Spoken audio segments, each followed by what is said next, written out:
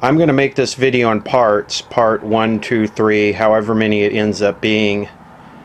And then once I've completed all the parts, I'm going to paste them all together into one long video and go back and delete the parts. This is a 1957 RCA black and white. It's a KCS98 chassis. And this is in for repair. It looks to be a very low hour set. This is a super. It's in very good shape. There is a swivel base that it mounts on that's not here. It's metal.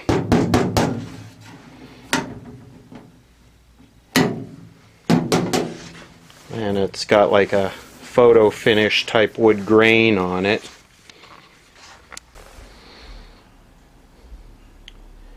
I hope that's not too bright and blowing out, because I'm actually using a studio 600 watt studio movie light.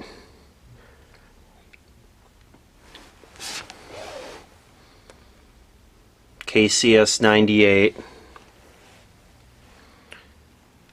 And he has turned it on a few times,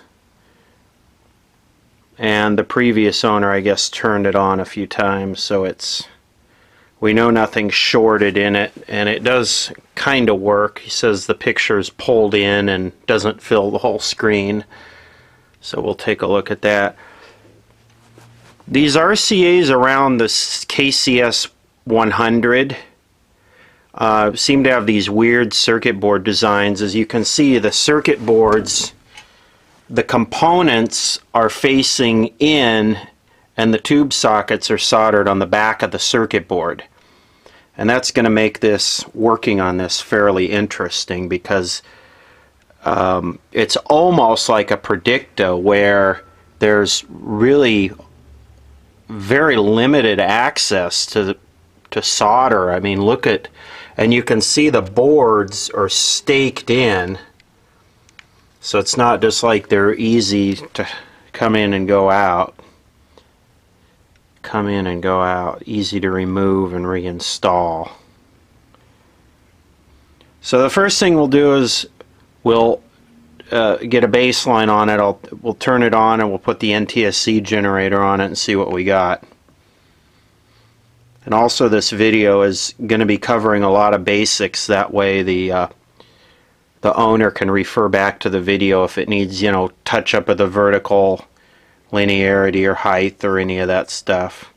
We're going to go through all the basic setup and adjustments on this. Okay, so here we go. We're going to power up. Now, I'm not too worried about this, because the RCA filter capacitors seem to last pretty much forever. I've got, I would say, the vast majority of my RCA sets are all original, and this seems to be, looks to be very low hour, and it has a 5U4, and generally, and it's fused. It's got a fuse over here, and generally, if the filters or anything shorted, the 5U4 will make pretty colors for a minute before it turns into a fuse. There we go. We're powered up.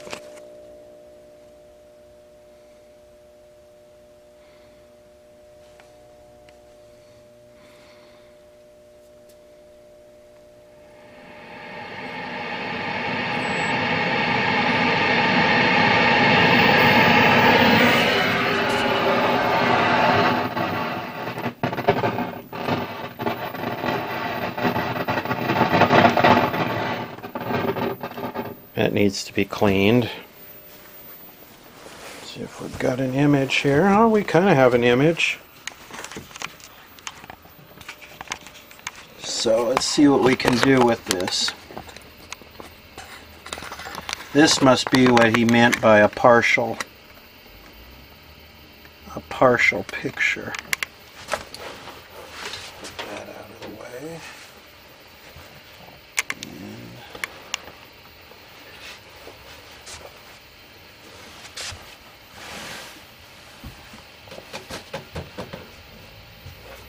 So let's see. That almost looks like the yoke is pulled back.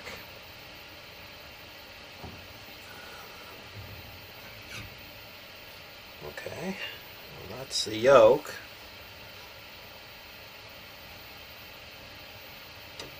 I'm going to move the purity magnet around, I mean not the purity magnet, the ion trap, and it's way off too.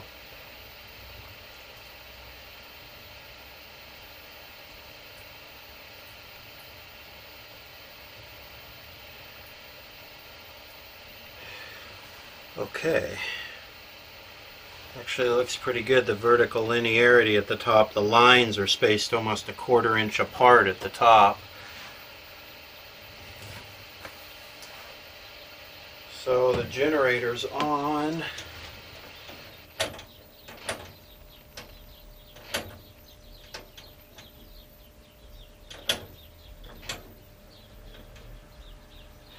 It almost looks like it.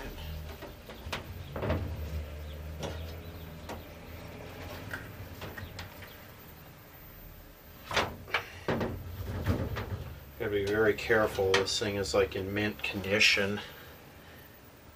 Oops.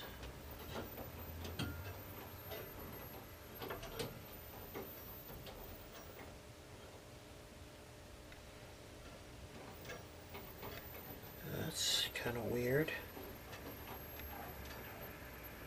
That's slowing it down way too much. This is adjusting the horizontal hold.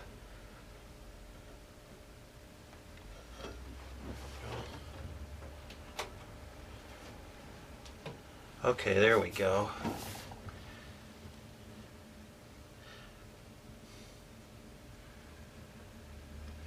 We might actually need some filter capacitors here. I see some ripple in that.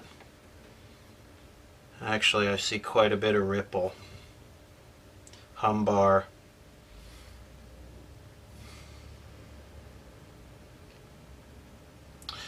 So, also, why when I adjust the horizontal does it fill out the screen on this side?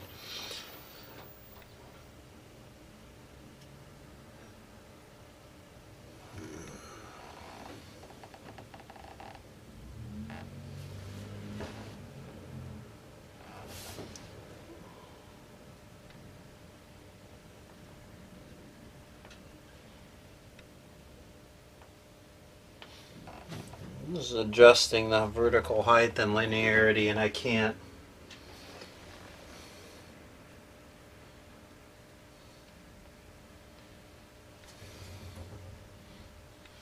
There we go.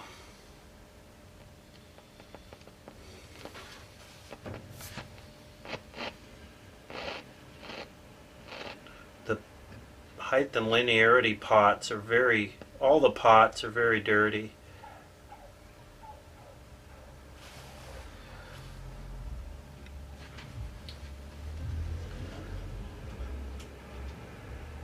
Usually the first thing I would do is check the CRT and look at the flyback and check the cathode current, but since it had been turned on and played with by other people, I'm not going to worry about it, and the CRT looks to be in excellent shape.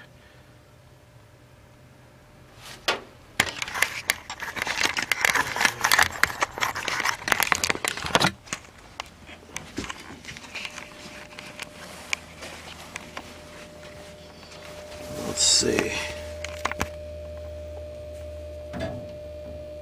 Filter caps are cold.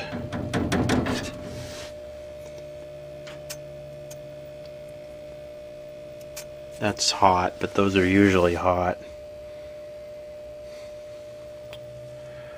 So, that's our baseline. This is probably 90% of this is bad capacitors. The inability to set the vertical correctly. Look at the spacing of the lines at the top. Inability to set vertical correctly, not enough horizontal width.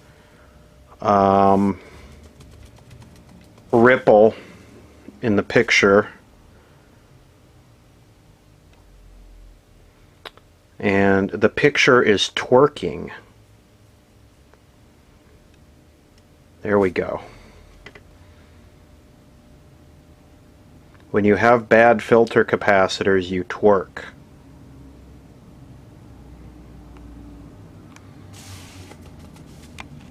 Alright, let's pull the chassis and check it out. Alright, remove the top knobs on the top. They pull straight off. Remove the volume knob there. Unplug the CRT. Unplug the yoke from right there.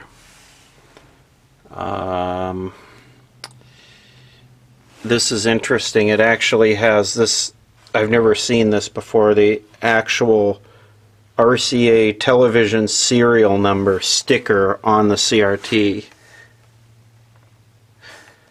And then this right here, this tuner, looks like it unplugs. So there's the RCA plug for the IF out of the tuner. And then this unplugs. I have to untie this little rope. And then what I think I do, boy, that's interesting. The LED is strobing. Pulse width modulated flashlight. Is I unscrew those two screws right there, those 2/4 inch, and then the whole volume assembly comes out and the tuner stays. This is exactly how you remove this chassis. You unbolt the volume control there, and look at the brass shafts coming out of those pots. This is when America was at its absolute peak right here. And you leave the tuner in there. I wonder what that wire is. It looks almost like a piece of dial cord. Disconnect the speaker, disconnect the high voltage anode, and then there's 4 little bolts and the chassis comes out. Absolutely beautifully serviceable. And now we can have a look at the chassis. Oh boy.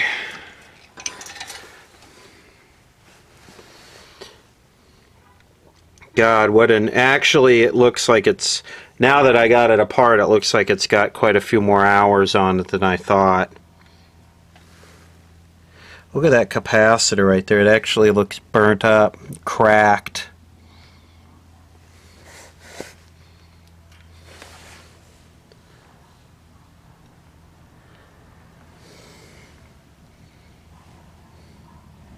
Aerovox. So there are quite a few capacitors here that have to be changed.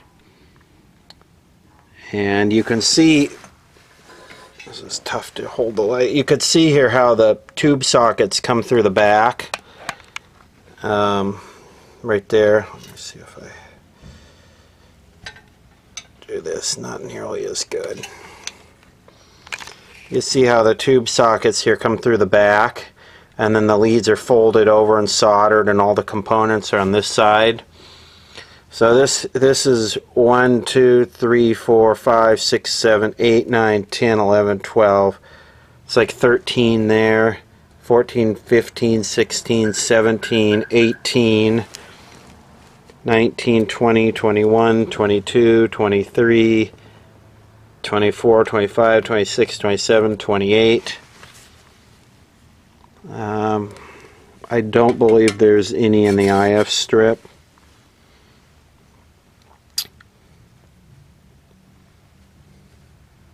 Boy, they made the chassis easy to service, but then the way these stupid circuit boards are put in here, you could...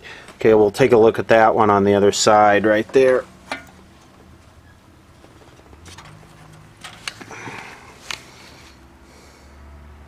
I wonder what this is. A horizontal oscillator, obviously. That looks like the audio output.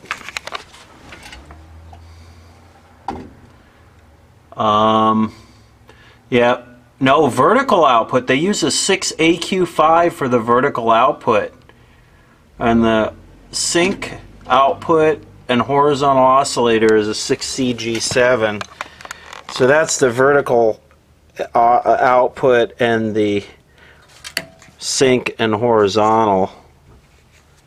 So of course this is why the horizontal and the vertical are not working. All these crappy wax capacitors. All of these are going to have to be changed.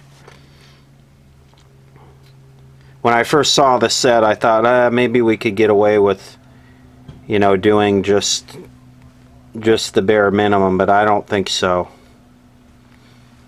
This is going to need a lot of capacitors changed. I wonder what kind. 330 picofarad.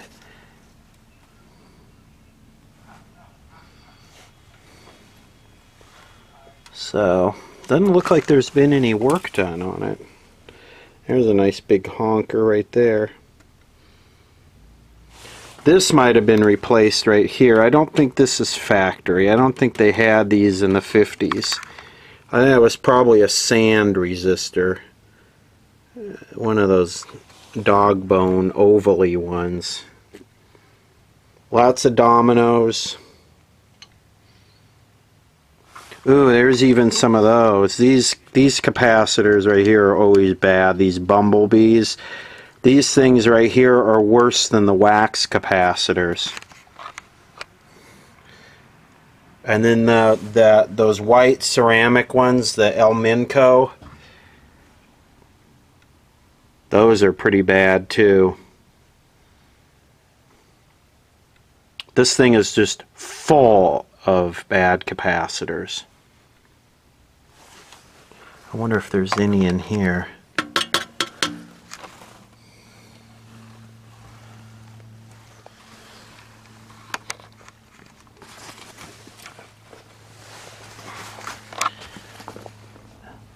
Of course there are. Yes, there are. I wonder what that is right there. Oh, that's the audio output. Audio output, audio amp, and ratio detector, and sound IF. Are those three. So this right here is the sound board, so that's not as critical.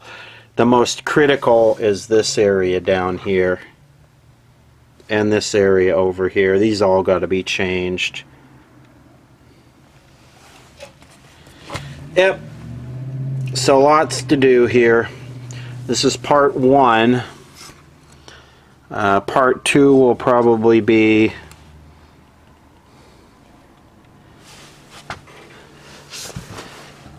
see, that board is completely inaccessible. It's gonna have, the board is gonna have to come off. There's no way around it. This is predicta level. This is predicta level irritation. Serviceability. Access is very bad.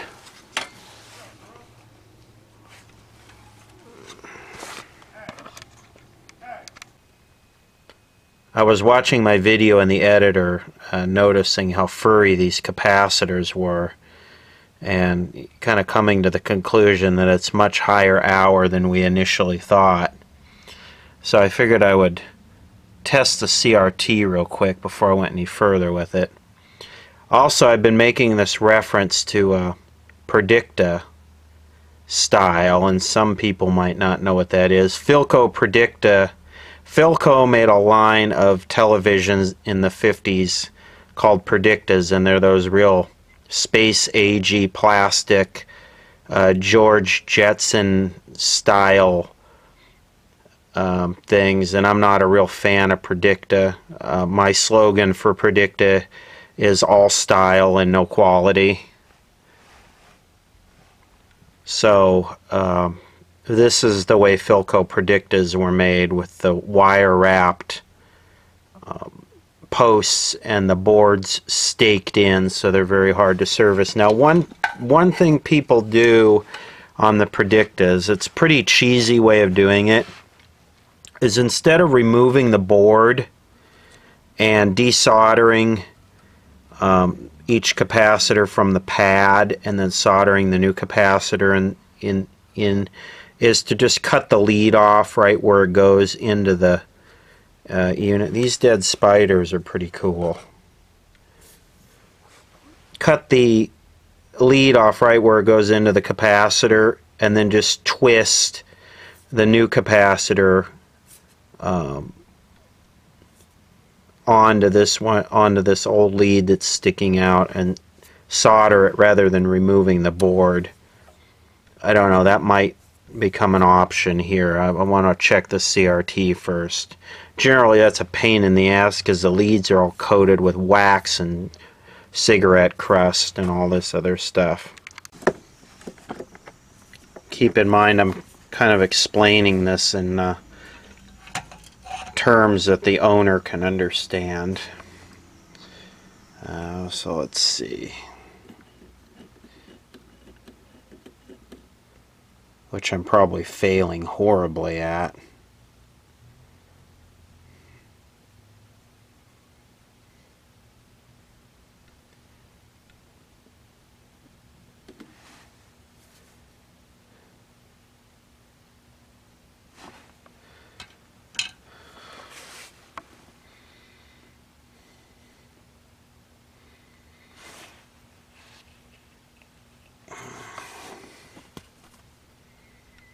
I'm not seeing a real kick-ass CRT here.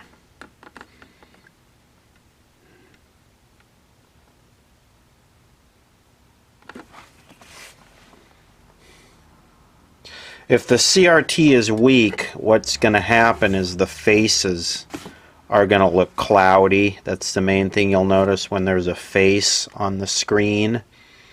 You know, when you're looking at a close-up of somebody's face, it will appear cloudy and the features of their face will not be distinct. It'll just look kind of blurry and mushed out. And you have to keep the brightness real low or else you'll just get that kind of cloudy blowout.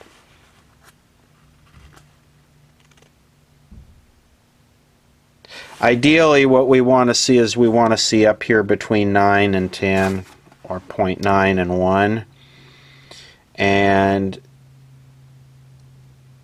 I'd like to see that on 5 volts because turning the voltage down is like a life test, same as testing life, and it's actually looking okay.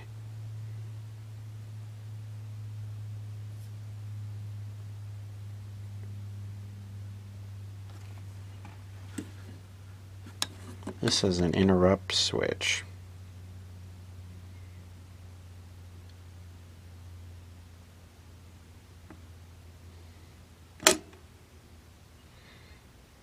CRT check's okay, we can proceed. Okay, this is part 2 of the RCA KCS98 restore repair, and I'm looking at the parts list, trying to get together a list of the capacitors that I'm going to need. Most of these are not disc. Looks like there's a few discs up there in the IF, but besides that, the majority of them are paper. I'm not sure what these are. I mean, I know what these are. They're the metal film in the modern style, but I'm not sure. Those will have to just be tested. And there's the dominoes. We know that those mica dominoes, and this one might actually be paper inside that style case, but we know that these dominoes are starting to fail, so those will probably, if they have any voltage potential across them, they'll probably have to be changed.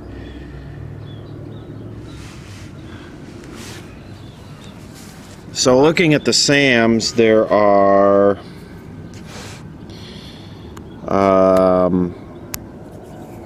those are the electrolytics. Not many, 2 100s, 20, 10, 20, and 5. That's pretty conservative for electrolytics. But then we get into the fixed capacitors, and now the ones I'm mainly going to have to change are just the ones with the voltage value next to them, because all of the little small ones here, 1000, 18.5, those are all probably disc or tubular ceramic. But there are 115 capacitors in here, and it's probably only going to need about half of that, because like I said, they're disc and ceramic. There's a lot of 1000 volters in here though. I wonder what this is. C97, 82 at 1000, and C98. I wonder what those are. Okay, this is C97 and 98. These are these 1000 volt deals.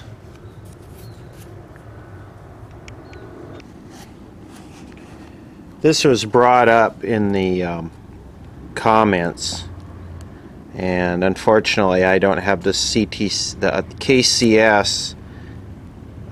98, but the 97's got the same boards pretty much, just in a different configuration. This is the factory service manual, and there's some very interesting reading in here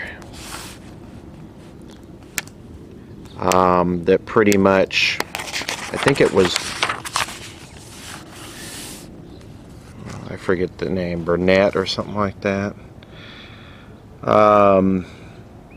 Replacement of components on printed circuit board. Individual components mounted on the printed circuit board may be easily replaced and the proper technique is used. Only extensive damage to the printed when removing and placing components, every possible precaution should be taken to prevent damage to the connecting strips. Of course, the traces. And this is how the RCA factory manual says to do it. Cut it or crush it and then loop. So cutting and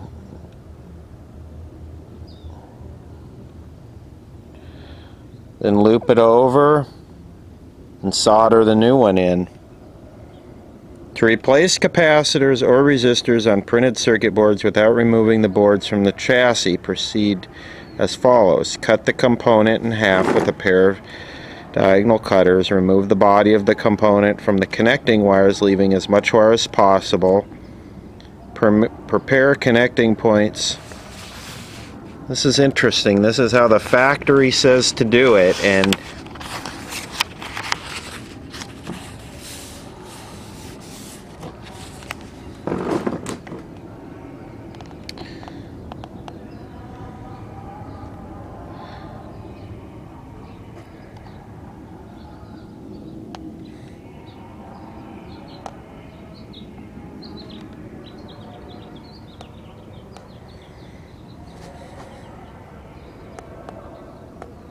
you can pause on this and read it if you care to.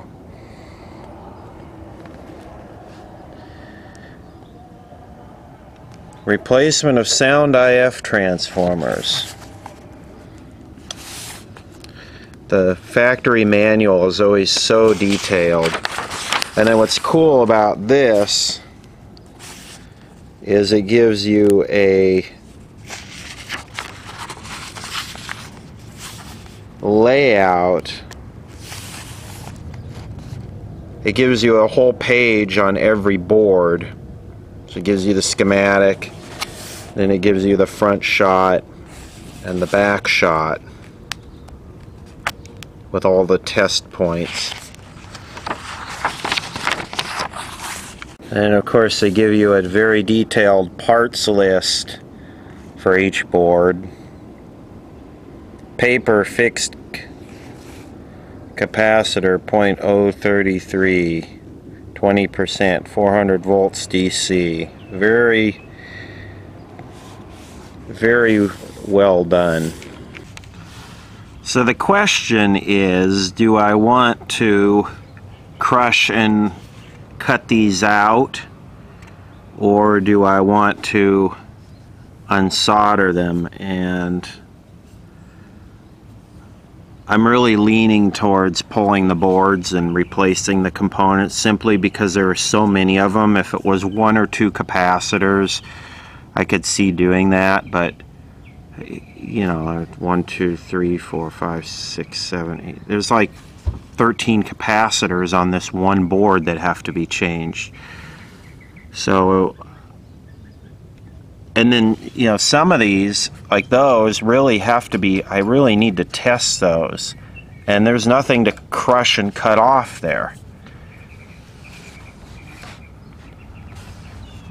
So, I don't know. But the first thing to do is to, this is also the RCA board parts layout and the factory schematic. The first thing to do is photocopy the SAMs and go down to the electronics store and probably spend 2 hours trying to dig all these capacitors up. Okay, I got my copy of the SAMs. I'm here at the electronics store. Luckily, we still have a local electronics store that stocks all of these, and they just give me access to it and let me go on and get what I need to. Most of these things are around $1.50 each, $1.25. Some of them are like 50 cents.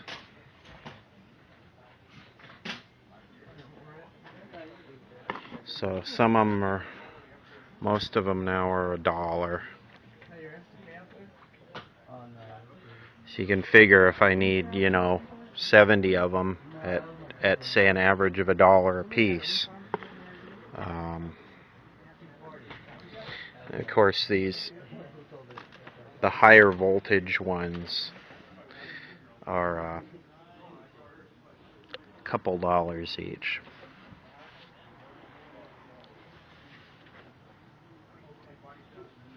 So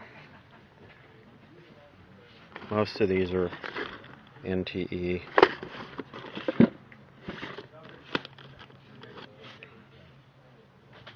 And then we have ketchup packets and honey mustard barbecue sauce.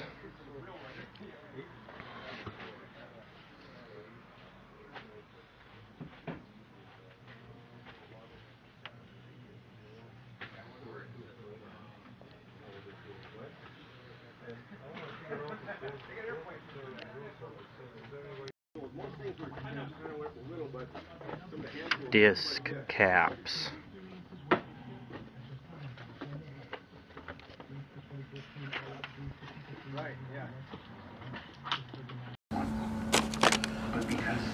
All right, here are the capacitors for the TV,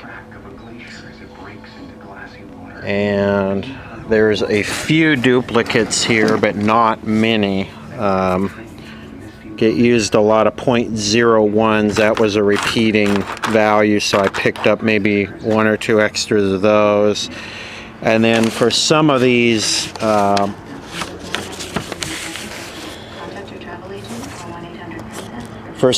low values,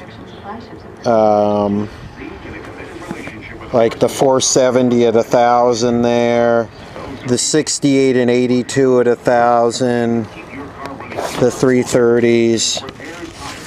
I ended up getting discs for those because there's no other option. There's no other option I can find at the electronics store for 1,000 volts. So some 20 gauge tinned copper wire, because I'm probably going to have to extend some of the leads on these for the like for some of the high voltage, like the boost filter and that. This is all he has over there, so gonna have to extend the leads on these too for the boost caps. And some of these, the old American made ones, have really long leads on them, and the newer NTE style have really short leads. So some of this there's gonna have to be a lot of soldering done. These are some older .01s I found that have really long leads, so those will be good.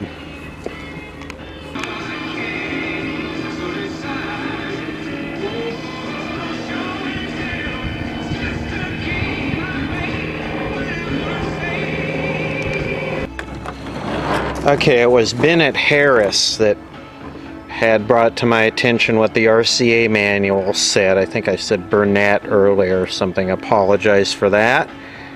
I am going to attempt on this board here, I'm going to attempt to very gently lift it up and take a look at the bottom. I really don't want to cut all of these out and J-hook them. There's just too much of a risk of overheating it and causing a weak solder on the bottom. So I'm going to very carefully check this out and see if the solder traces fail real easy. I've never had a solder trace fail on a color set on me, so maybe I just got the touch. Okay, well that came out quite easy, and unlike Philco, RCA designed this with serviceability in mind, and they gave you enough lead length to lift the board up to access it without having to unwire wrap everything. It looks like on this board here,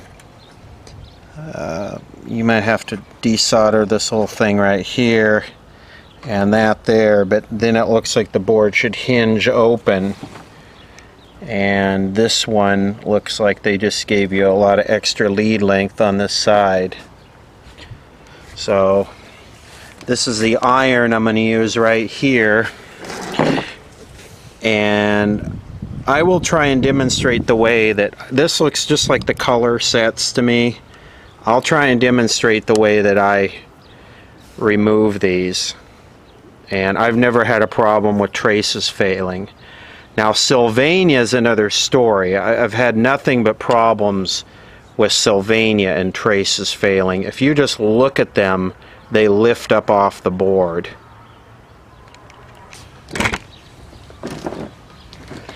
Okay, so this is how I've been working on these boards forever.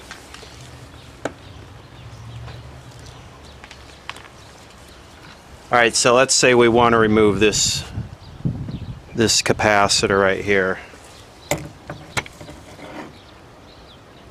Make sure your tip is good and tinned.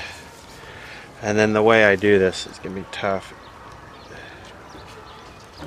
Heat this guy up and add a little solder to it, like you're going to resolder it, and then they just lift right out. Same thing over here. This is the part that's critical, is to make sure the tip is good and wet, and they just pull right out. And then this is a little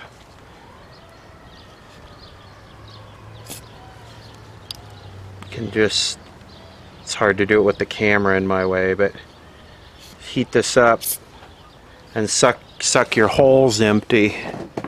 I can't see if I'm actually showing this. Am I showing this? Go up a little bit. So heat this up and then suck your holes empty. Now, when you do it like this, you never put downward pressure pushing the trace away from the board. So let's see, what is this?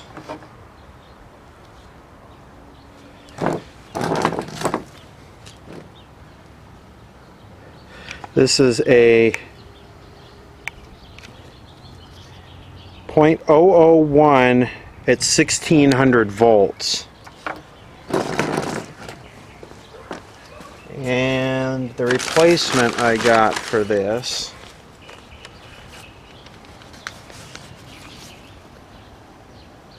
.001 at 1600 volts. It's an orange drop. $1.59 for just that one cap. So let's test this. Actually, what I could do is I could pull two of them off of there since I'm kind of videoing it. I'll know where they go back. So let's do this one right here. So we got one lead there and one lead there.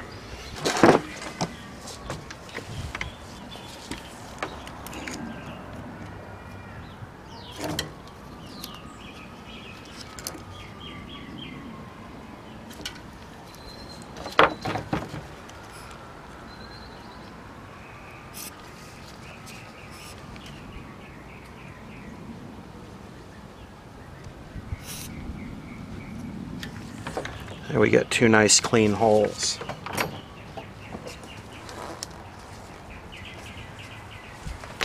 Let's see, what do we have here? What's this one?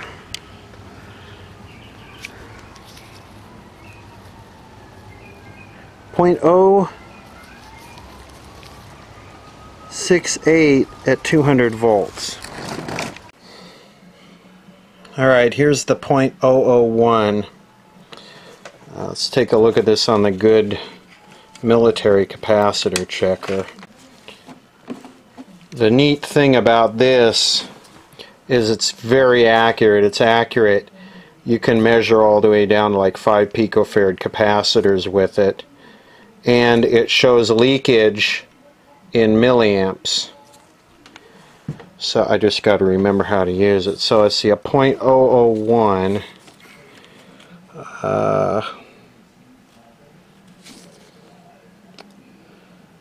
10 picofarads, 100, 1,000. Let's see. Let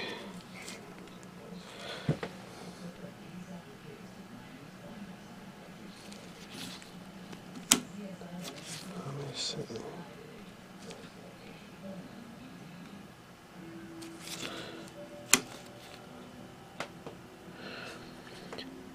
And also this will put a lot of voltage load on the capacitor.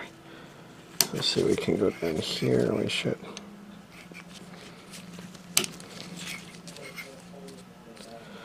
So the eye is opening about right there. So it's about a point, it's measuring about .0014. Now, leakage. Okay, so you got to put this on DC volts. And then this, of course, is the DC volts that you're setting it to. And this goes up to 500 volts. So what we can do is we can hold this over and then rotate this.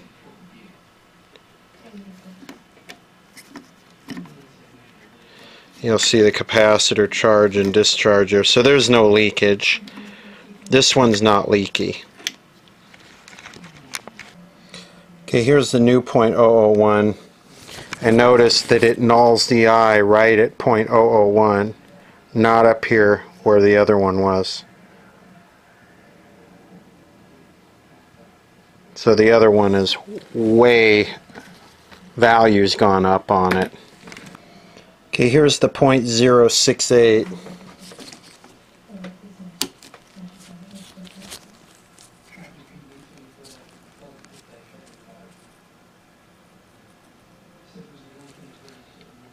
It's measuring .078. Let's do a leakage check on it.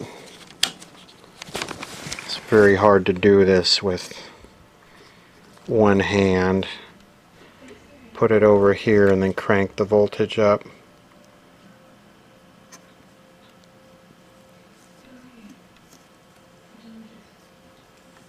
Doesn't look leaky.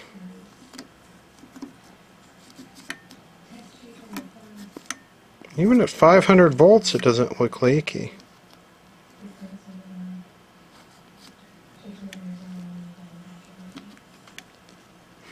It's very hard to do this with one hand.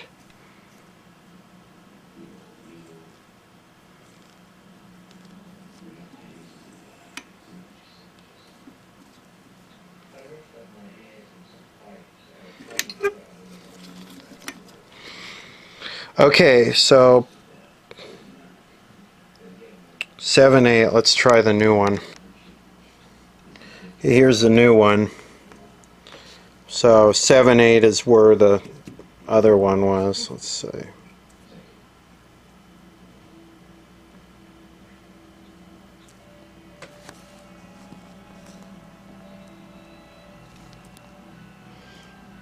.067.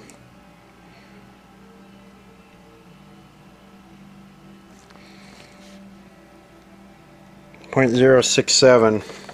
This is very accurate for measuring capacitance.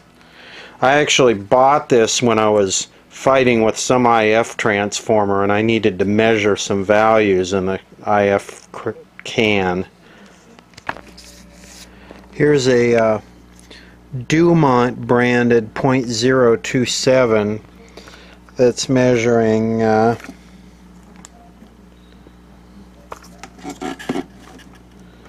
.035.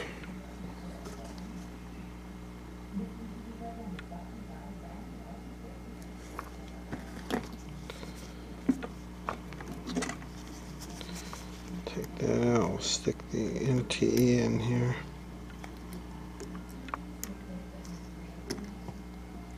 Here's the NTE .027 that's measuring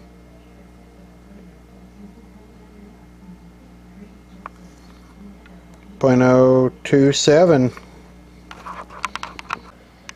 Okay, here's one of those Cornell Dubler .0022 ceramic paper things. And surprisingly, I'm not seeing the leakage on these that I really would have expected. And this is measuring .0024. So this is not that far off. Let's do a leakage test.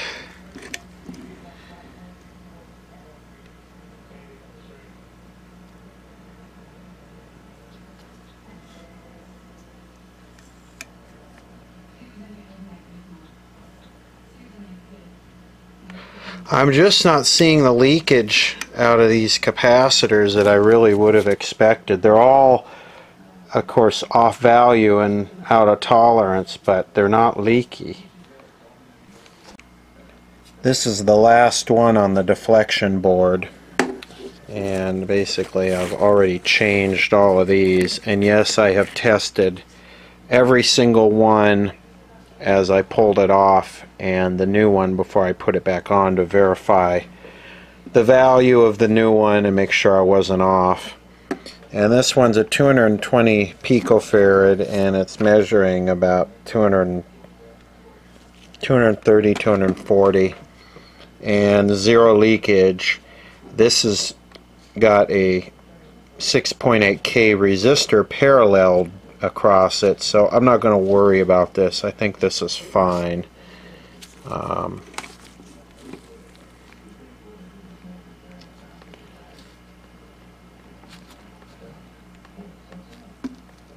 No leakage at all.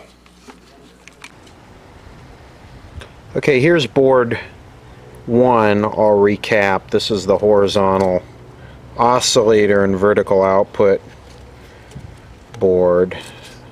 All recapped. Absolutely no problem with any of the traces. All solid as a rock.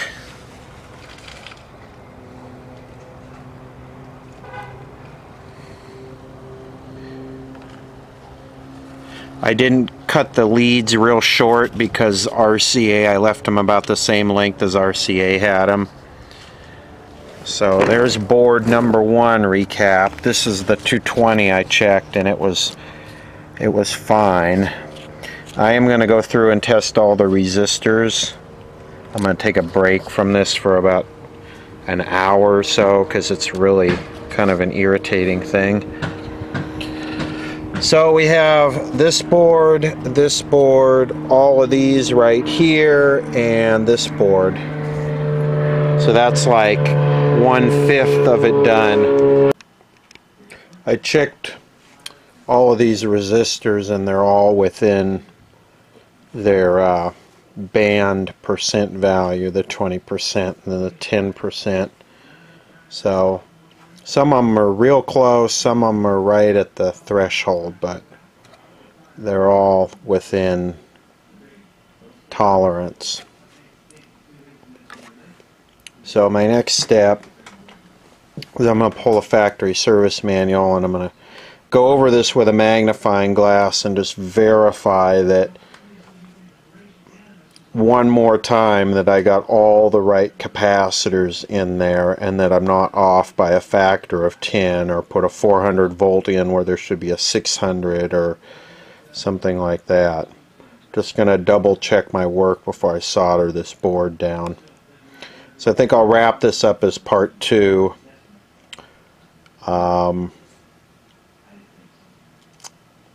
Yeah, just going to replace more capacitors. This is part 3 of the RCA KCS98 chassis repair, television repair, restore. And in the last part I recapped this board and I checked every one of these caps as I pulled them off, and they had all increased in value, which would definitely affect the performance of the vertical circuit, but none of them were leaky. So the next thing I did was I started to change some of these in the horizontal circuit. Like this is the boost filter right here, and it was one of these El Minco style ceramic wax paper, and it tested perfect. Value was perfect, no leakage. It's a 1000 volt cap. I can only go up to 500 volts, but no leakage at all, none. I checked, this was a 0.068. Same thing, tested maybe a little bit high, maybe 0.072, and no leakage. So I've started on this board here, which is a horizontal oscillator, and most of these caps have very low DC voltage across them, like 1 or 2 volts. These are all in the horizontal AFC circuit, so I'm not even going to worry about these right now. These bumblebees, someone had asked about these. These are horrible. They leak, they short, they crack. They're just one of the worst capacitors I think was out there. They were touted as the best at the time, but it turns out that they're just garbage. This is a mica. It says in the RCA manual that's a mica, and that's the horizontal coupling cap to the output tube. So that's a definite hot one. I already pulled one off. I'm going to test it. Okay, this one I'm checking here is C159, and it is that capacitor right there across the sine coil, and it already looks kind of fishy. See how the eye doesn't open completely? Okay, let's do a leakage test on it. I'll go over here to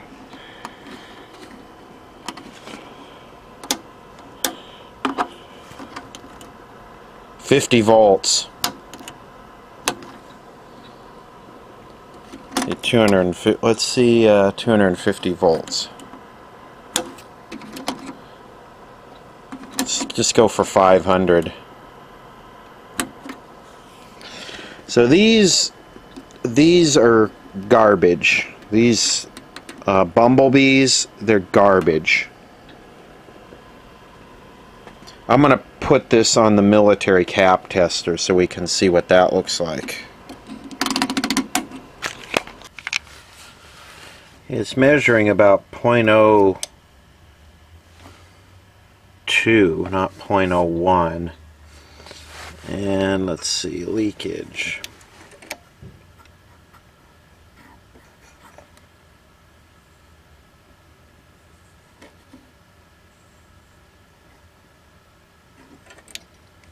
There's a little bit of leakage there. I know it's hard to see in the, but it's not dropping all the way down. So we'll definitely change that one. And this board is not coming out. I tried to get it out, but some of these wires are just too tight, so I'm accessing it with the soldering iron through the holes in the other side. Alright, I checked this. Tests perfect. No leakage. Right on value. It's a mica. Replaced those two. They were those bumblebees. They were both kind of leaky and off value. I checked both electrolytics. I disconnected them. All 5 sections are perfect. The ESR is even fairly low. I pulled these capacitors and checked them. Perfect. I see we got another, that's a resistor, isn't it? Yeah, that's a resistor. IF strip is all disc. I'm not going to worry about that. Might have some caps in here in the audio section. We'll have to check that out. But I think what I'm going to do right now is put it back in the set. I've cleaned and lubricated all the pots. I think what I'm going to do right now is put it back in the set and power it up and see how it works. In video part 1 I mentioned seeing this string here, and I saw it in the SAMs. I noticed in the SAMs that they show this is the fine-tuning cord. Of course, this is the fine-tuning on the tuner here, and this up here is the fine-tuning on the outside of the set. And so that dial cord is going to have to be replaced, unfortunately. There's more dead spiders. Gotta love those dead spiders.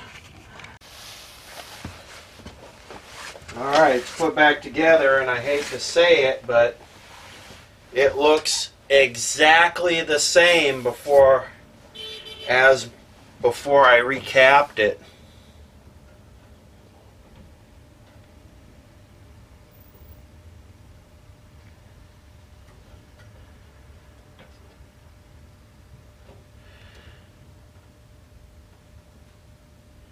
Looks well, I think the horizontal width is a little bit better.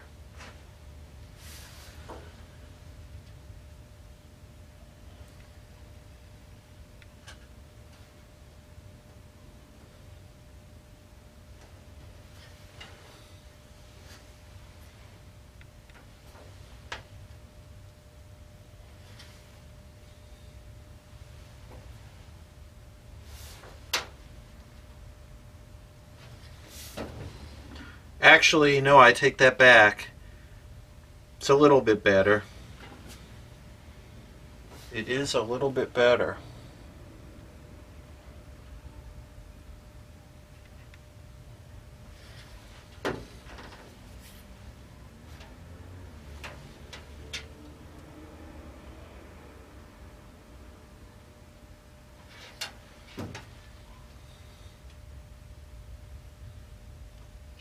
We still have the twerking picture, though.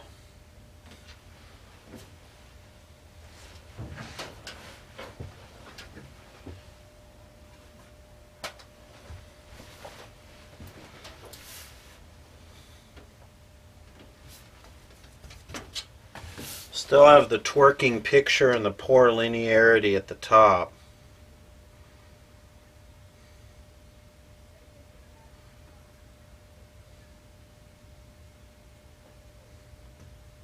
This twerkage could be a heater to cathode leak or a bad ground somewhere. And also the lack of drive is kind of annoying. Overall, the vertical is a little bit better. I'm going to try and substitute the 6AQ5 from the audio output with the 6AQ5 from the vertical output. Wow, that sucker's hot.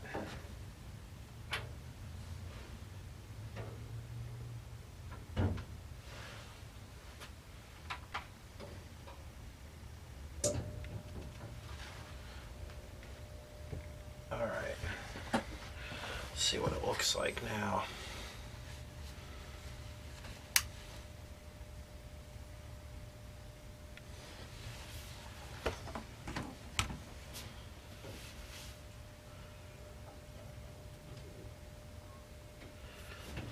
That one seems even weaker.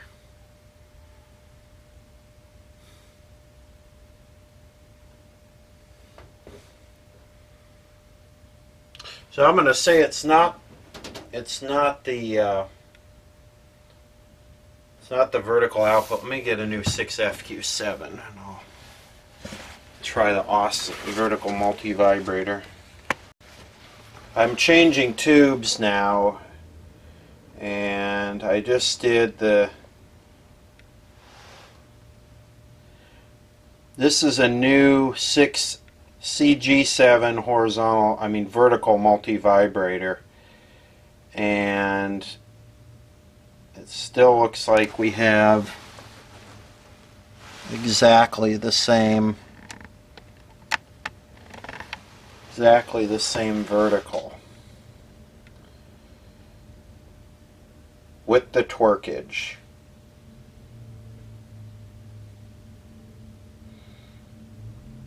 So next, I'm going to change the horizontal output and see if we get the width back. Okay, this is with a brand new 6BQ5 horizontal output tube.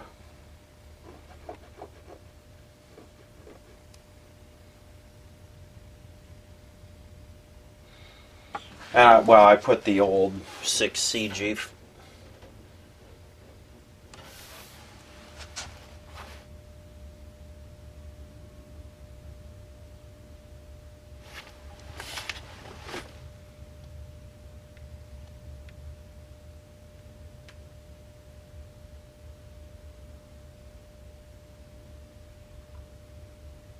That looks like it did something to the twerking. The twerking looks almost completely gone now. I still see a little tiny bit. Oh, maybe not. Here it goes.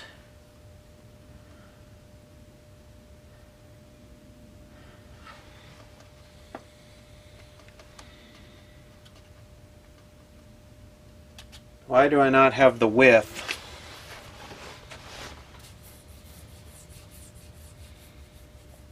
We do have a width adjustment, but why would that be off? Okay, I think the next thing to do is check the capacitors in the width circuit.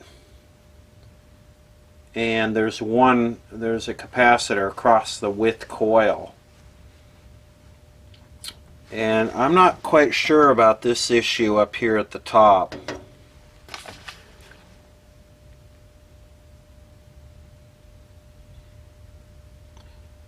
So, okay, back to the workbench.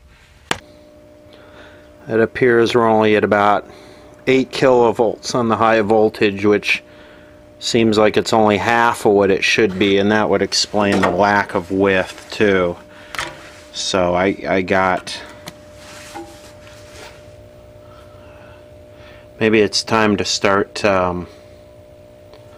start doing some of my regular troubleshooting rather than just cap changing. This is why I usually don't just change caps. Time to do cathode current and take a look at our voltages on our horizontal output tube. I already changed that. I really don't want to screw with this horizontal drive control. I don't want to start turning these things yet. Change the damper.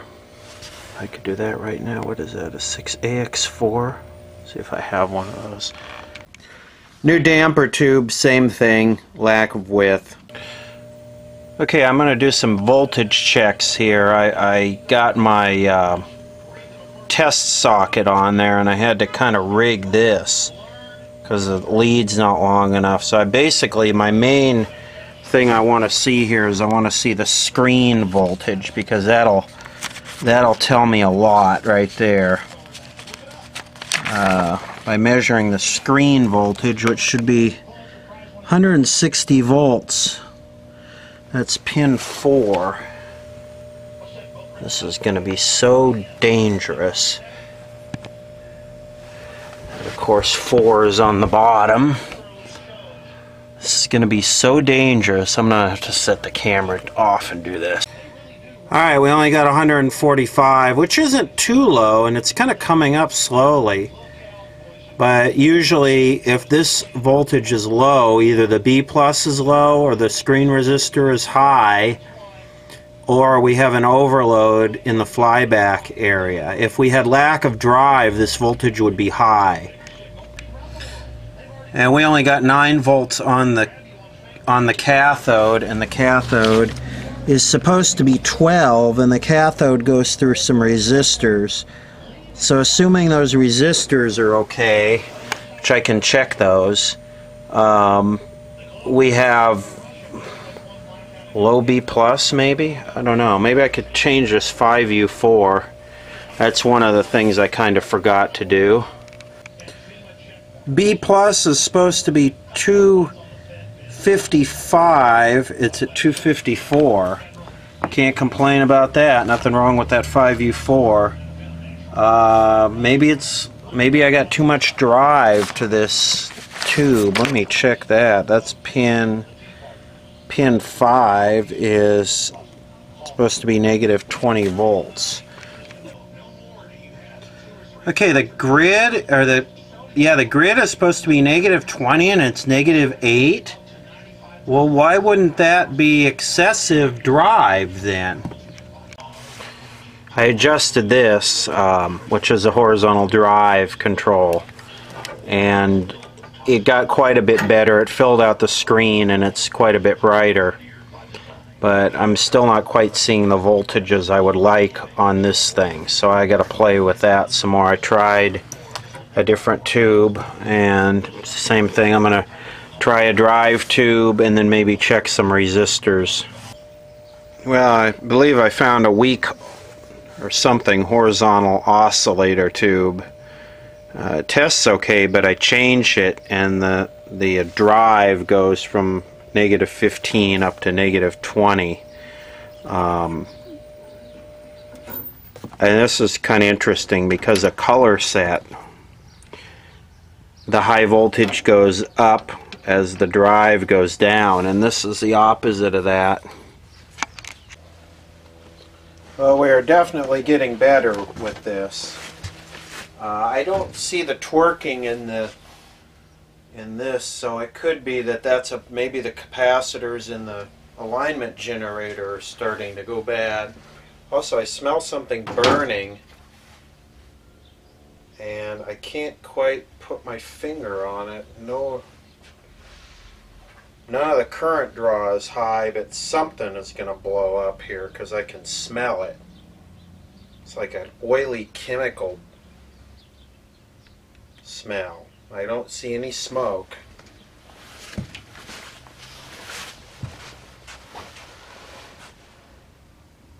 I got the contrast up a little bit high.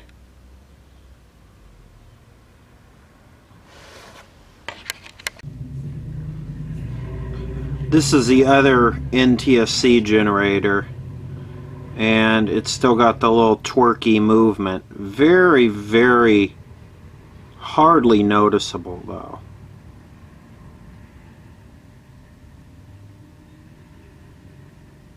I can barely see it. I'm going to hook the big one back up. Oh yeah, this one's much worse. It must be bad filter capacitors in the NTSC generator. I hardly ever use these things, so this is the NTSC generator that has about 100 tantalum capacitors in it. Those don't really ever go open though, they just short.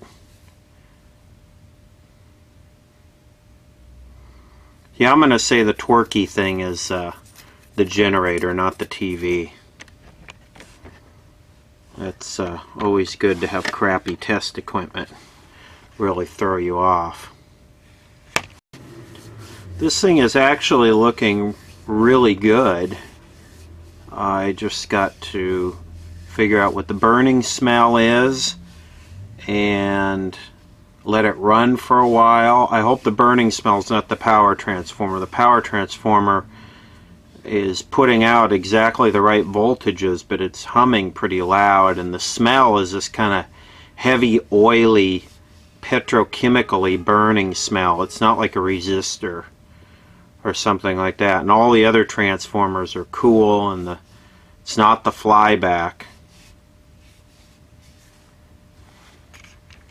Listen how loud this power transformer is. I don't know if the camera's going to pick it up, but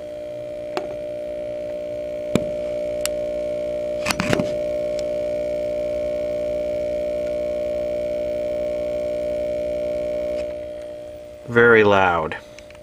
2 feet, and interestingly enough, your family will be involved in this treatment program. This is a bit of an annoying sound. They'll be a part of that. So it's a scary step, and it's a big step, but wonder what's up with this. Well, this is interesting. I changed the audio output tube to 6AQ5, and the hum is totally gone.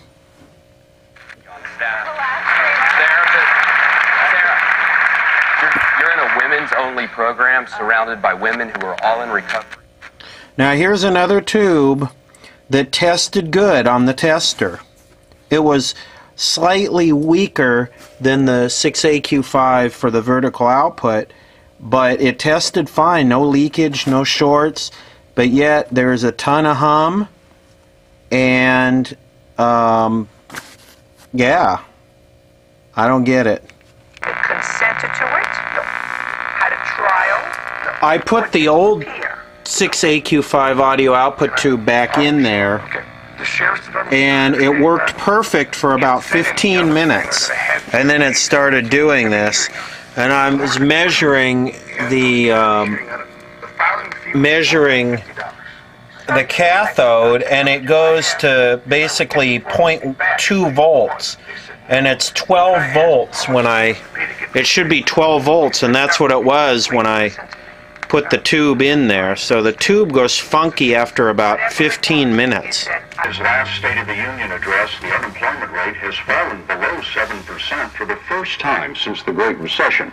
Some of that because there are more jobs, but also some of it because people stopped looking for work and are no longer counted as unemployed. Since the President's last State of the Union speech, more Americans believe the country is headed in the wrong direction. 61%, up from 54% a year ago. And the President's job approval rating has dropped from 52% to 46%. Joining me tonight are Bob Schieffer, our chief Washington correspondent and anchor of Face the Nation, and Nora O'Donnell, co-host of CBS This Morning. Nora, you've been talking to your sources at the White House. What's in the President's speech? The President tonight in his State of the Union will promise a year of action, in his words. He will also address the concerns about economic inequality in this country. But it follows, quite frankly, what has been a year of inaction. The President last year in his State of the Union talked about minimum wage, talked about immigration reform, talked about gun control, all of that unfinished business that he will try and talk about again tonight. But he'll need Congress's help on those. And while Congress has been unwilling to act on many of those measures, the president tonight will be talking about executive actions, things he can do on his own to help jumpstart. This is in widescreen. You can see the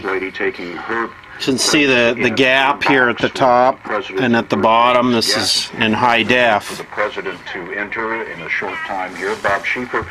One of the things that the president's staff has told us today is that the president is going to say he will work with Congress where he can, but he will bypass the Republican House where he has to. How do you think that's going to play? Well, he has not done that in the past. I mean, he has used executive power sparingly, much less so than any of his predecessors in the modern presidency. Well, this is the TV's kind of first run. I hope it doesn't commit suicide. You know, he announced today that he's going to increase the minimum wage for government workers. But what he's talking about, those that are employed under future contracts. The Republicans, John Boehner said this morning, said he is going to help absolutely no one who's now on the government payroll now, that all of that will come for future contracts. So, you know, the part that I have a question about, generally when you say, if I don't need your help, you don't get it, you know. So we'll see how this goes over and how his program unfolds tonight.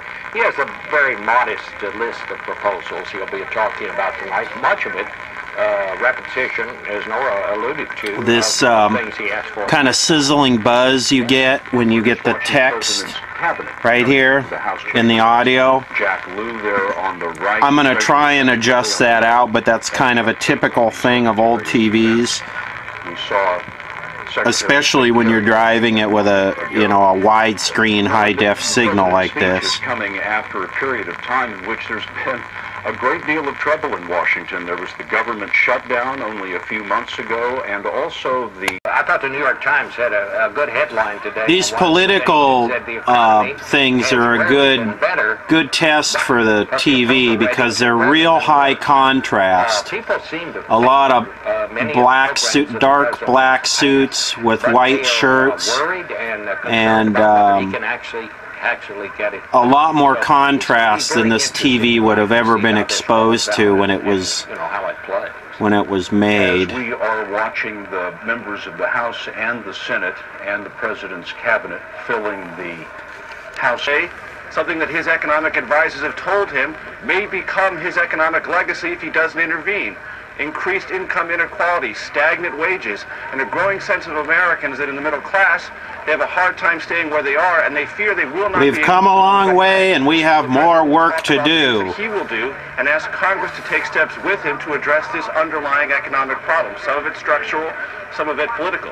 The president will also address what Bob Schieffer was just talking about. He will say we have a bipartisan agreement to avoid government shutdowns for a couple of years, so at least there'll be no self-inflicted. Everybody waiting for the announcement of the president, which we are expecting at any moment.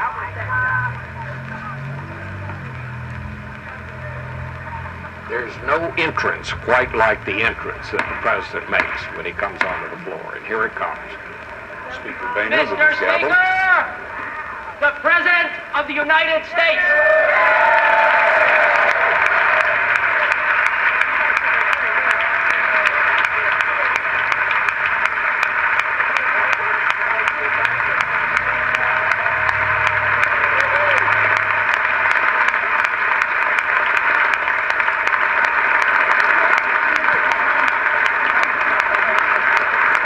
Looks good. I got good definition in the faces.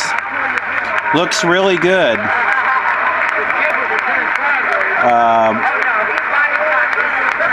No cloudiness. Really looks good.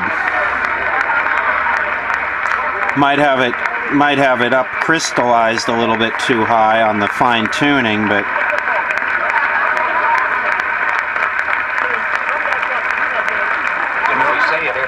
Scott, but members come in there hours before this so they can get next to the aisle there so they can talk to the president, and I should also add, get on television.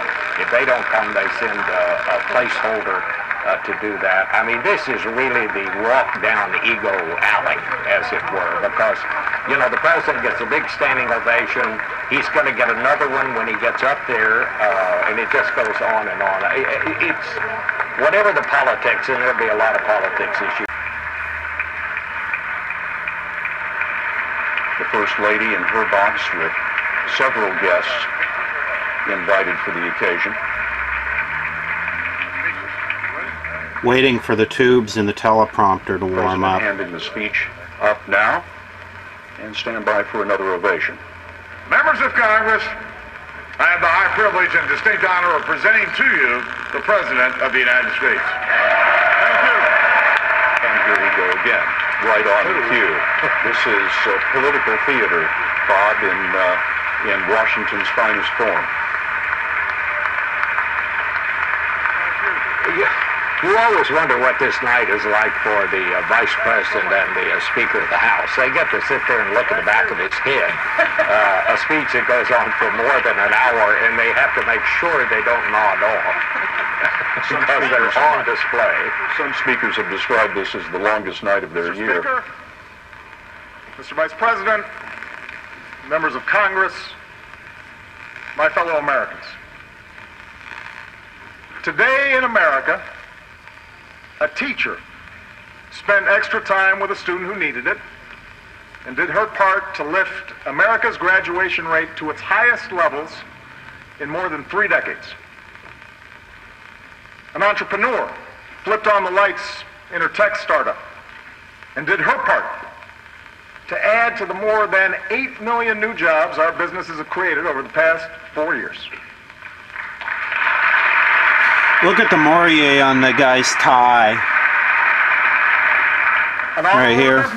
Fine-tuned some of the best, most fuel-efficient cars in the world and did his part to help America. Let's zoom in on that tie right there. A farmer prepared for the spring after the strongest 5-year stretch of farm exports in our history. A rural doctor gave a young child the first prescription to treat asthma that his mother could afford.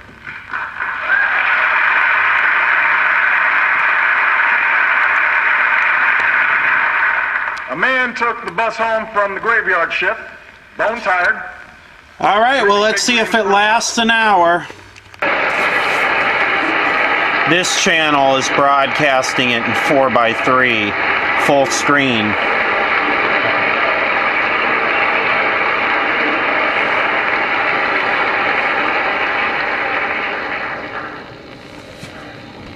My fellow Americans, no other country in the world does what we do.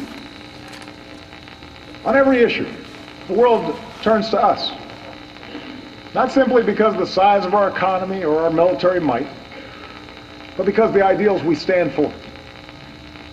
Utah Data Center. There you go. That one's widescreen. No one knows this better than those who serve in uniform. As this time of war draws to a close, a new generation of heroes returns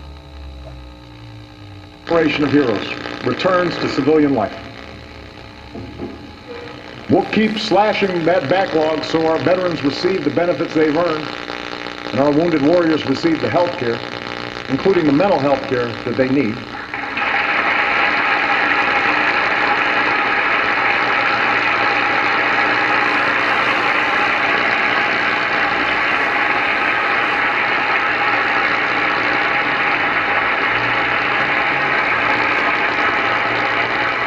We'll keep working to help all our veterans translate their skills and leadership into jobs here at home. And we will all continue to join forces to honor and support our remarkable military families. Assembly.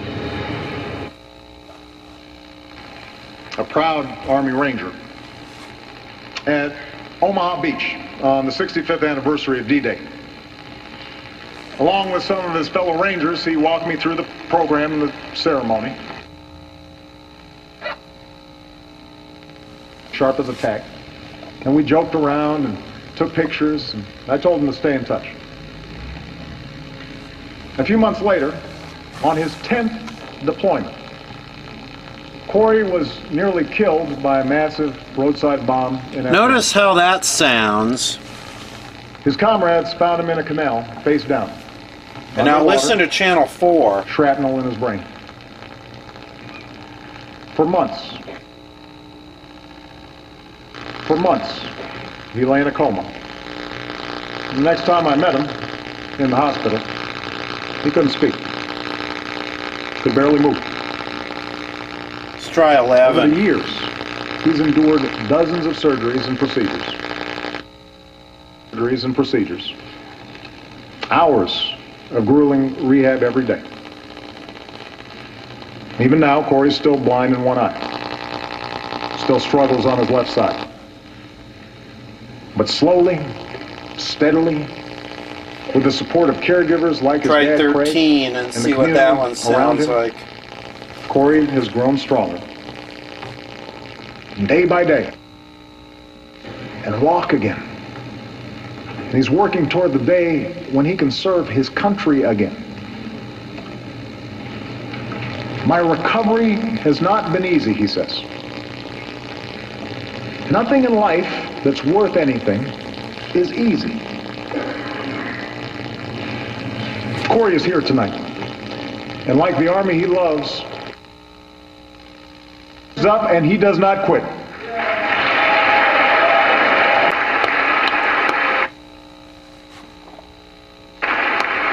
Wow, it's on.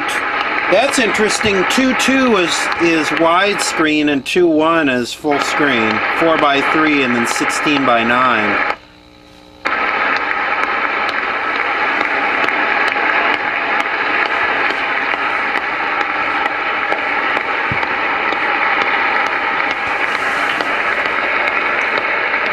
Well, it hasn't blown up yet.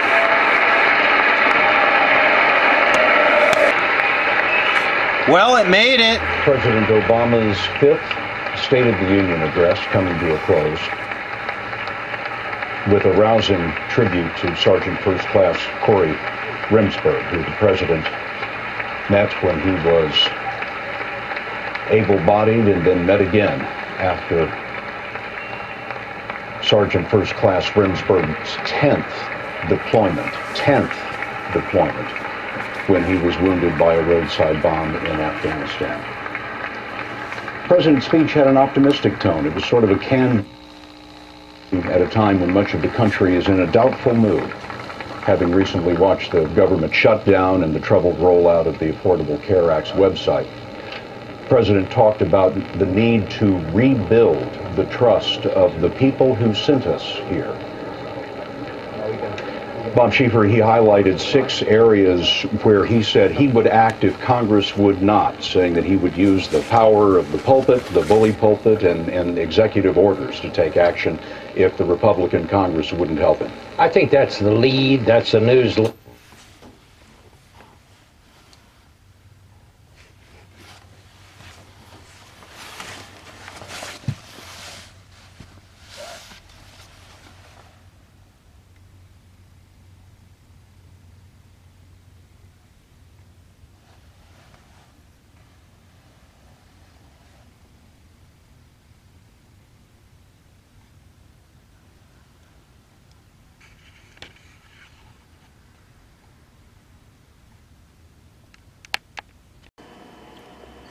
Someone was asking about the continuing spot, meaning the CRT is weak. And this CRT is not weak, it's not testing weak. It's showing good highlights. So this is a fairly accurate description. Luminescent spot remains at the center of the screen for a few seconds after the receiver is turned off. The afterglow results because the anode voltage remains on the filter capacitance.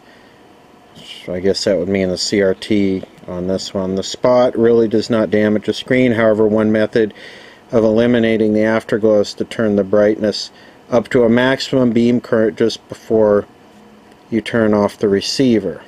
Then the high voltage can discharge quickly. I did actually have the brightness turned down fairly low in that video. I try not to run these things with the brightness up real real high. With weak emissions, the raster picture cannot be made bright enough. Insufficient brightness can also result from voltage troubles. However, weak emissions result in characteristic silvery effect in the white areas of the picture when you turn up the brightness. The cause is saturation limiting of the beam current emitted by the cathode. Then the details are lost in white highlights. That's what I usually just call cloudy. I think that's a general thing. This is a book somebody gave me. This is, and I've never actually really read this, but this is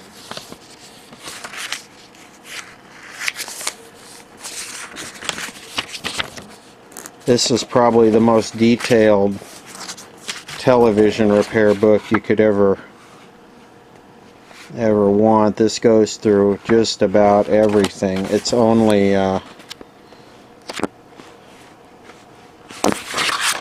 what, about 500?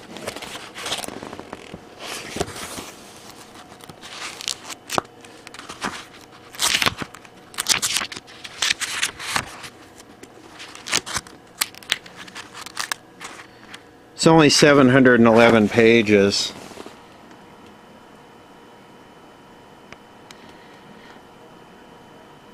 Sure, there's going to be a bunch of searches on eBay for this right now.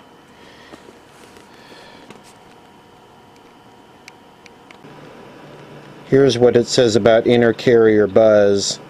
If you'd like to pause on this and read it, go for it.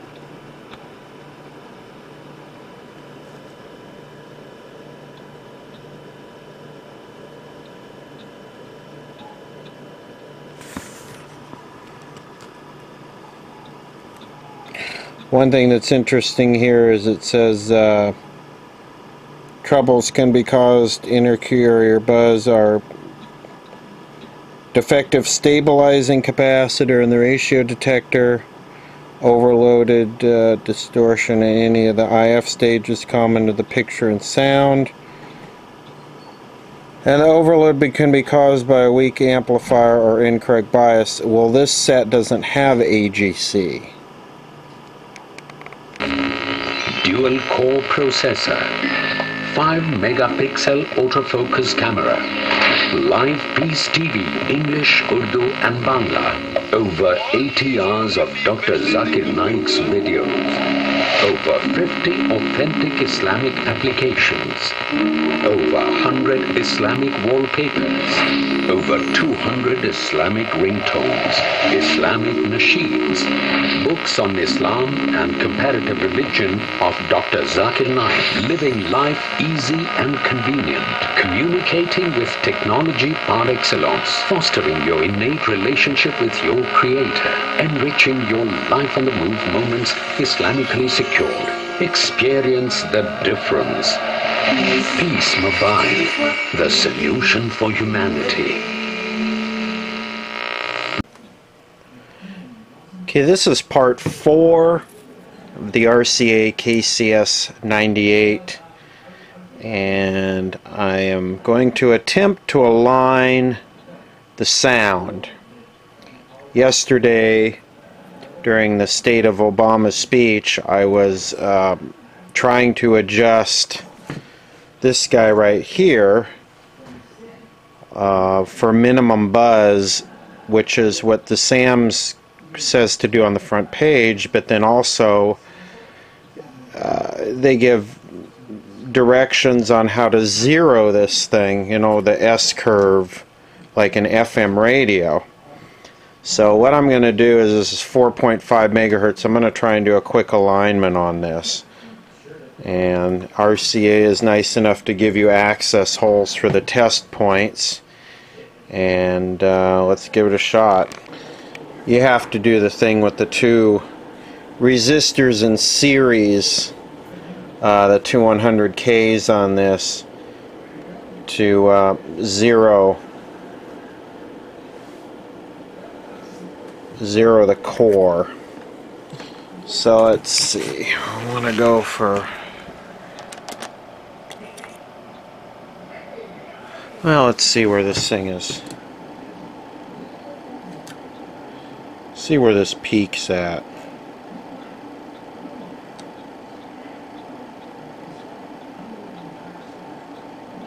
It peaks about right there. 4.4, so it's off. It's not real far off. But, you know, let's dial it in. Come on. There we go.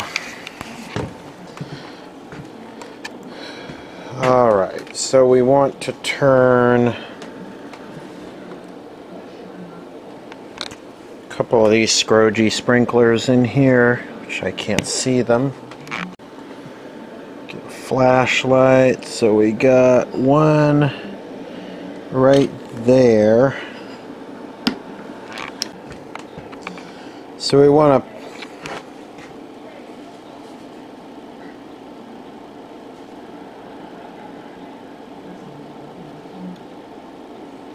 peak this one.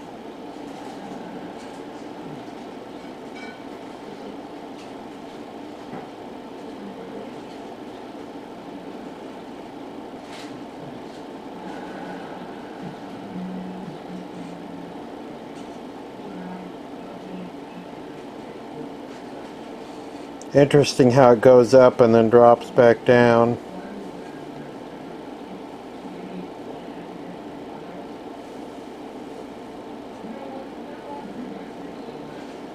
I'm sure this is really exciting video. But this thing's weird. There's a really long delay.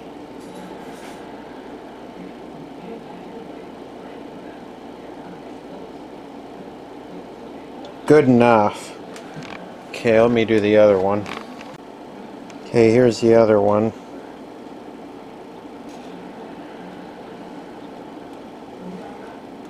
Ah, that one wasn't that far off.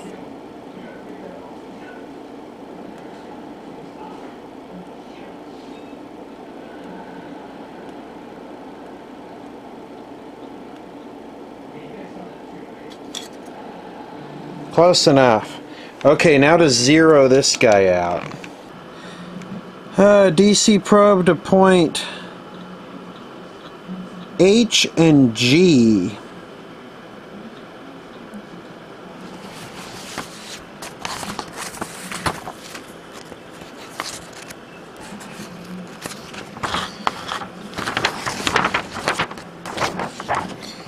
Okay, so there's G and there's H. I wonder what you use.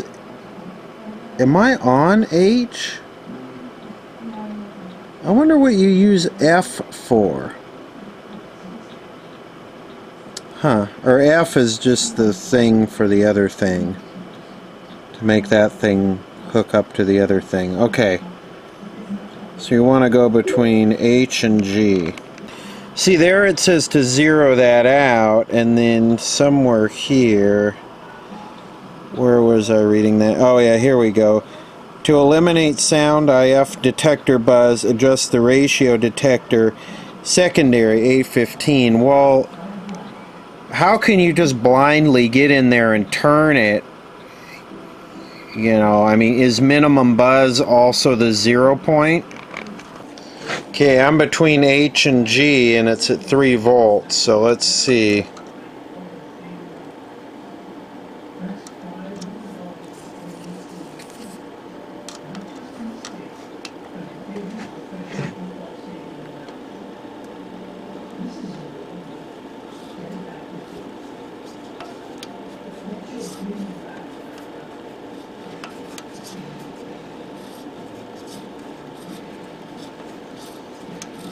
Jeez, just keep on.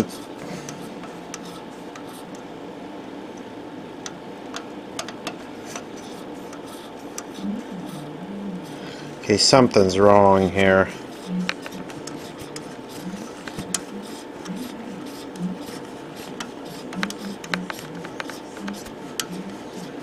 I should be able to run this from positive to negative.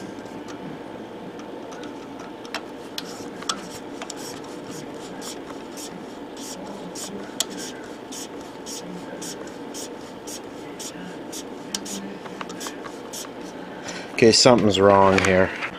Okay, I figured out what's wrong.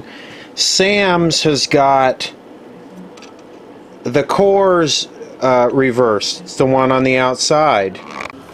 And right here, just to prove I'm not on drugs, A15. Adjust for a 0 reading. We go over here.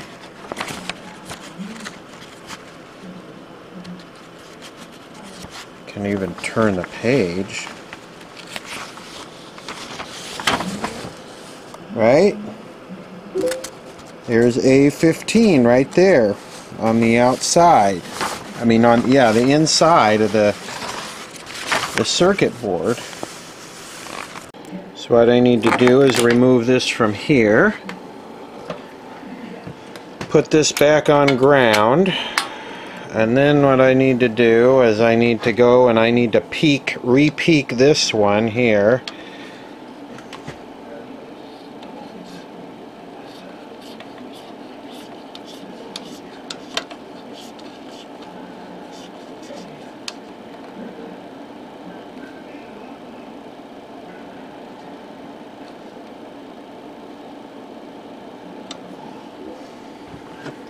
Okay. Now what I'm going to do is I'm going to turn the one on the outside. Wow, look at that.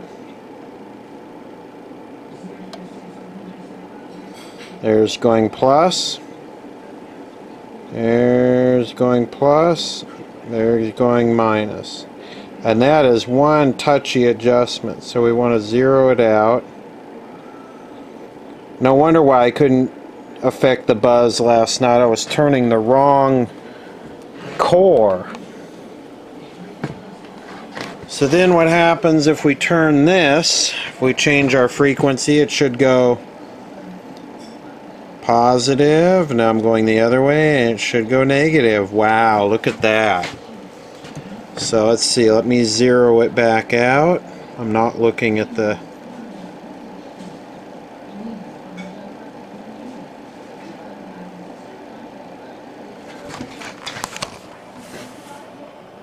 look at that. Good enough.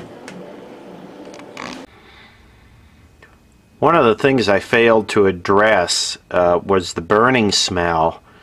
And the burning smell just went away.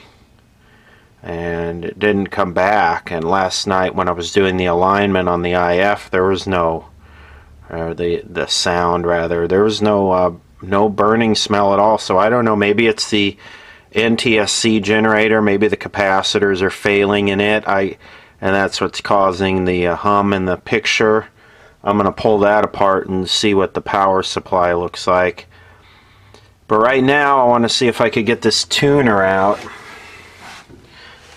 And you can see there's a sprocket right there that's the drive, that's on the outside. That's where the channel selector knob is, and then there's a drive sprocket right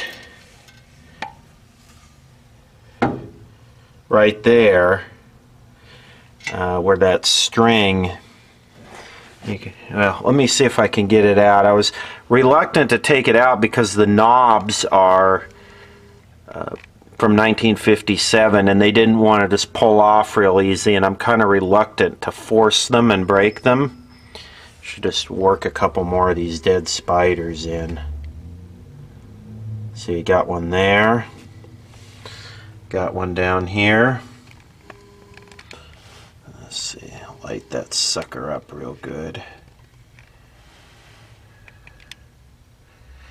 And we got one right there.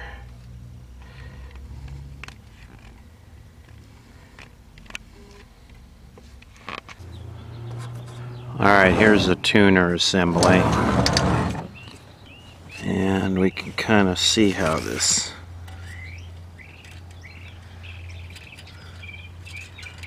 so this is going behind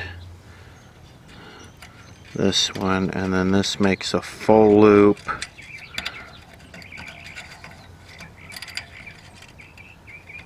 This makes a full loop around to there, and then this is tied.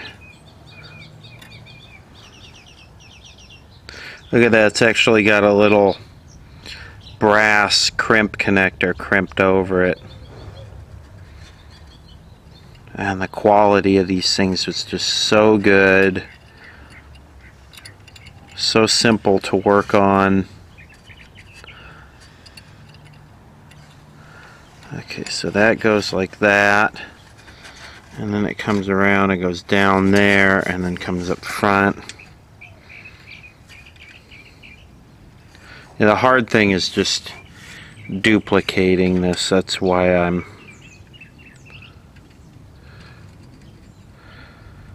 So we want to start with this, and it comes down here, and let's see, where's the other end of it?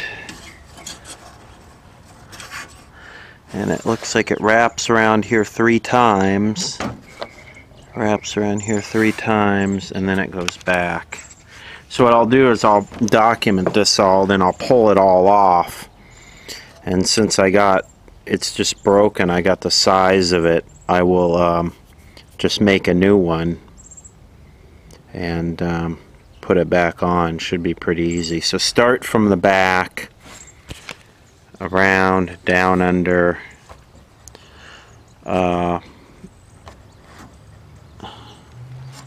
I don't think it does a figure 8 there,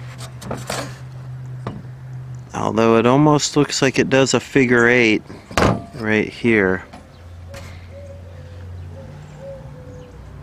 Yeah, it must, because of the angle those are at. So it does a figure 8. So it comes off the back here, 3 turns, over, around, and up. Alright, well, we are all good to go here.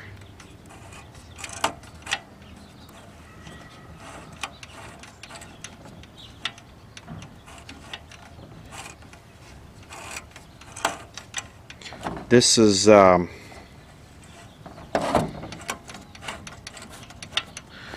not something that's high use, especially now with that you're going to be using a digital converter box.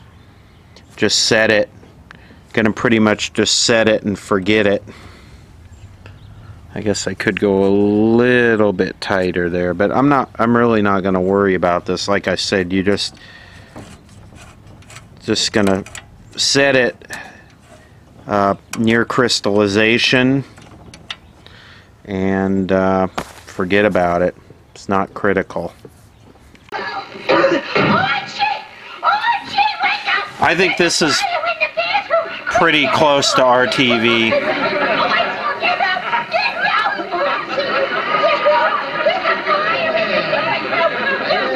This set does not have AGC, so the contrast is just all over the place.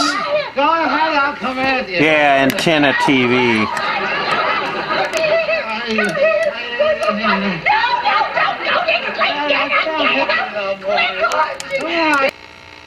Alright, that's as much of that as I can handle.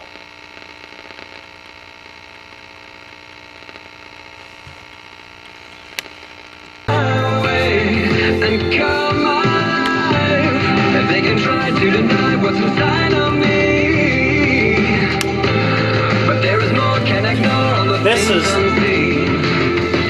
I guess this is juice. This is kind of one of the greatest Bible teachers on prophecy I've ever heard.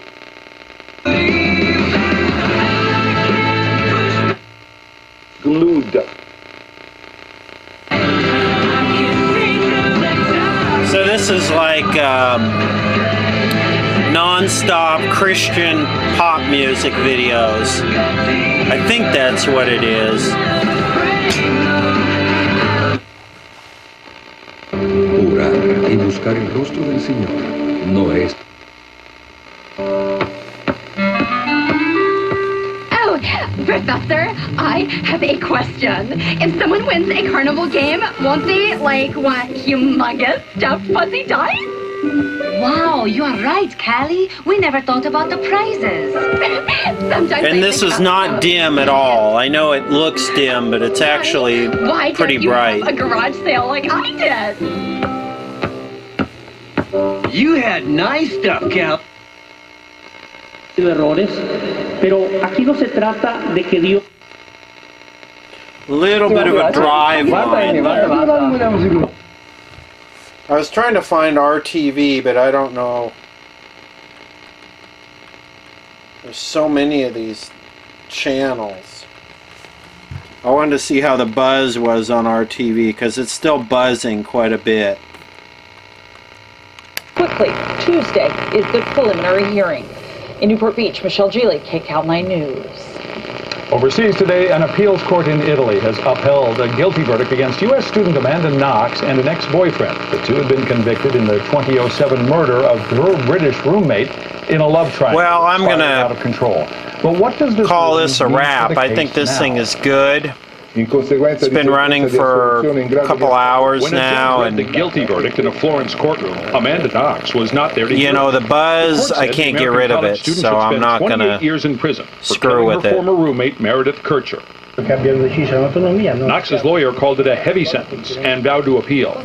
Even with the verdict, this is not the end of the legal battle. It still has to go. It doesn't seem to buzz on older programming, just this modern stuff with the high contrast text. This was the third trial for the 2007 murder of Knox's roommate. Okay. What? The 80s called. They want their store back.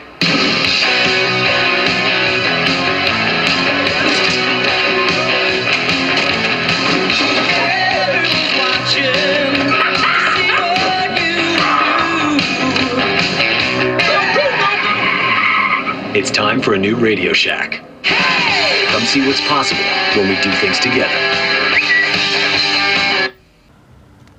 This is part 4 or 5 of the RCS KCS98E fix-up. And what I've decided to try in order to deal with the audio buzz is to feed the composite signal out of the cable box or converter box directly into the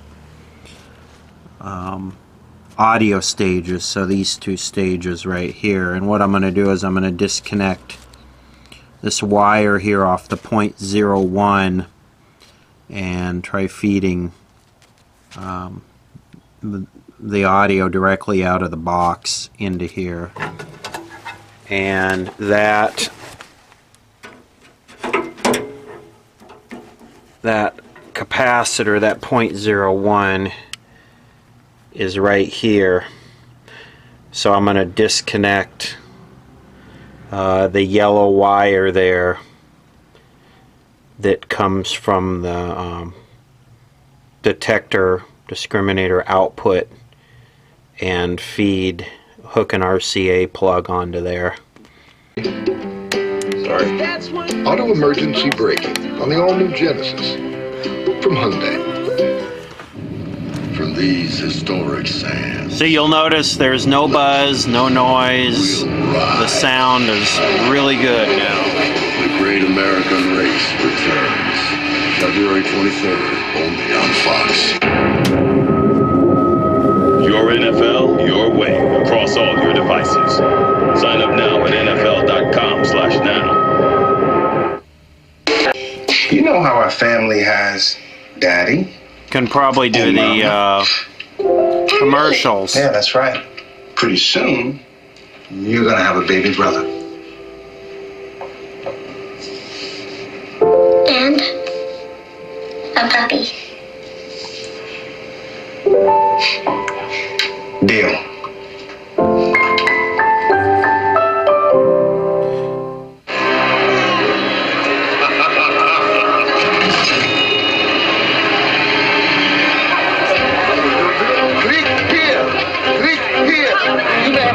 Please, like this.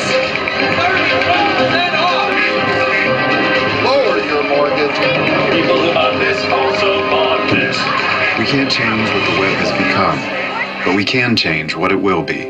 A better web starts with your website, Squarespace.